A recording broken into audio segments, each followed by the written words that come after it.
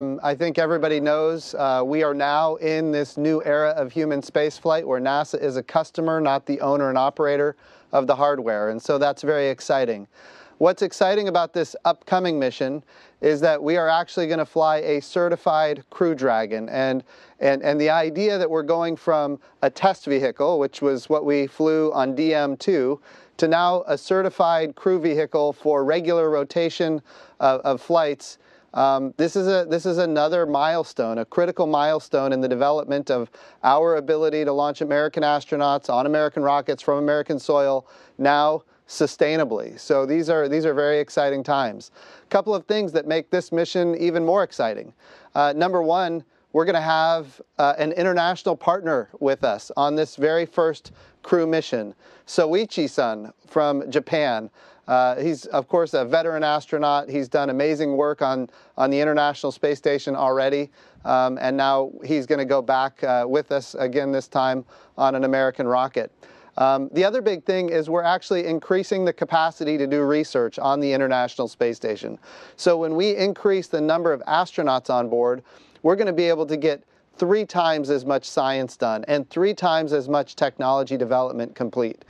And all of that is critically important for our Artemis program and eventually our Mars program. So as we develop Moon to Mars, we're going to be using low Earth orbit to test all of these capabilities and technologies, ultimately to create a sustainable return to the Moon and then take all of that knowledge onto Mars. So this particular mission is another critical milestone. We're very excited about it. And of course, we've got a great panel today to discuss these and other things. So thank you, Gary, and I'll look forward to answering questions a little later on.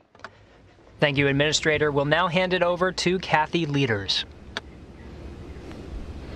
Thank you so much. I always hate to follow Jim because he does such a great job. So I wanted to kind of emphasize that, as Jim had mentioned, this is a great milestone for us. It's a culmination of many, many years of work with NASA and SpaceX. And there's a lot of folks out there that have contributed to us getting where we are today.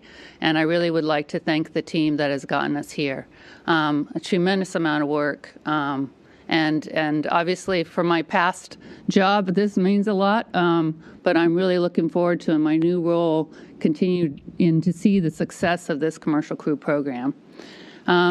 As I was able to, for the first time, I think, actually provide breaking news last night that we're moving towards the launch being on October 31st, a nice Halloween launch.